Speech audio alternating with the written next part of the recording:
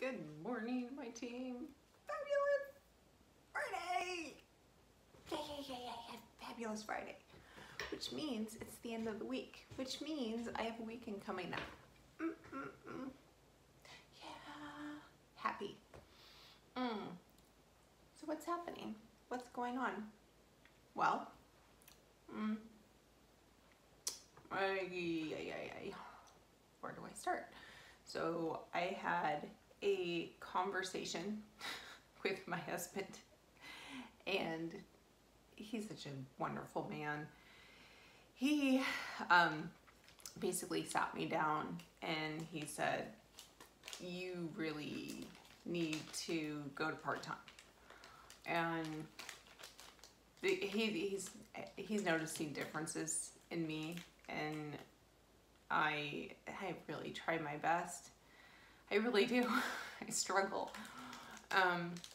But he can see that it's like I'm basically torturing myself every single day.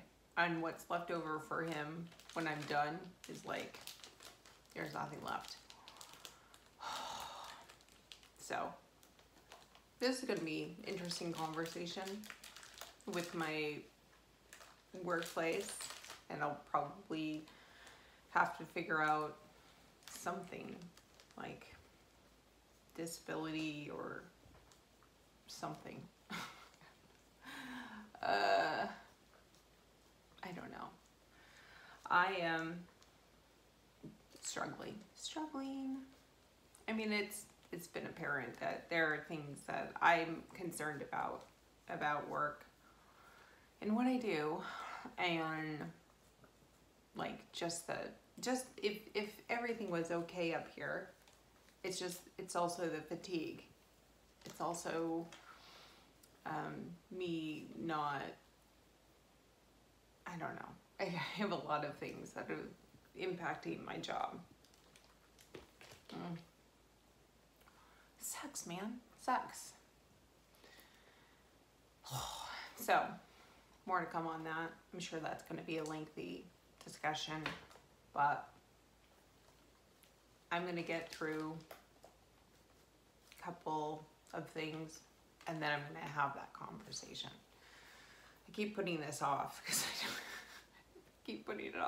I know it's going to be tough for me to do. Anybody who's really been involved in their career,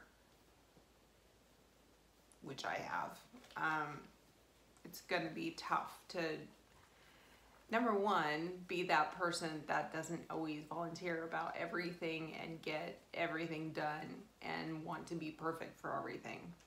Okay, that's number one. Number two, I have spent, 2 decades of my life building up my reputation, my knowledge base, and people look to me as leader, and what I'm hired to do, I can no longer do. My job, it does take a lot. It's not like everybody can do it. It's something that you basically, I'm running my own business, kind of, sort of. So yeah, and it's just realization. I don't like it. So anyway, that's what's on my mind today. It's, planning for the future.